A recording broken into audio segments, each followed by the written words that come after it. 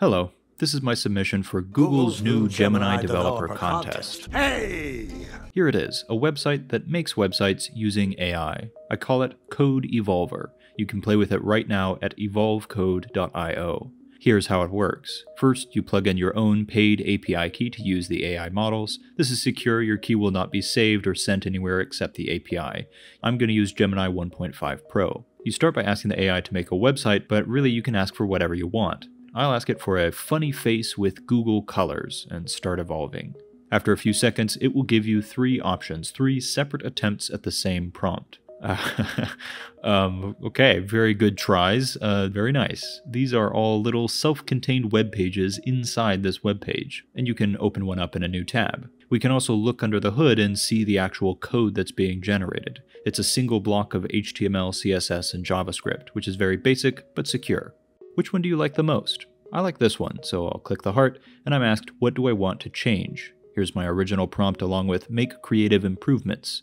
So let's just try that and see what it does. Okay, very good, very good. I think I like this one, and this time let's make it interactive. Let's say make it change colors when I click the face.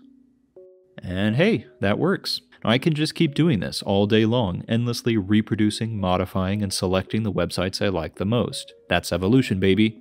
You can save and download pages too, and later load them up to continue evolving. You can also switch to a different AI model mid-evolution and compare their different abilities.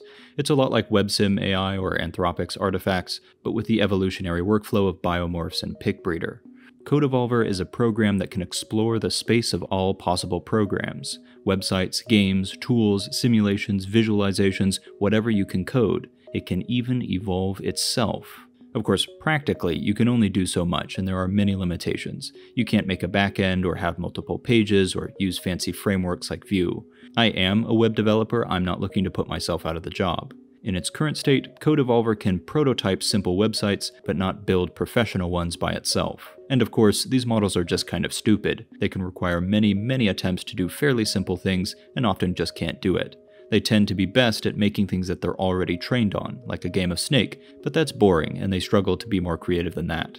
But with Code Evolver, you can coax these models outside of their training data through successive, cumulative modifications. Here's a game of Snake, but it's an evolution simulation built through many steps. If you were to ask the model to program this all in one go, I don't think you'd ever get something this good.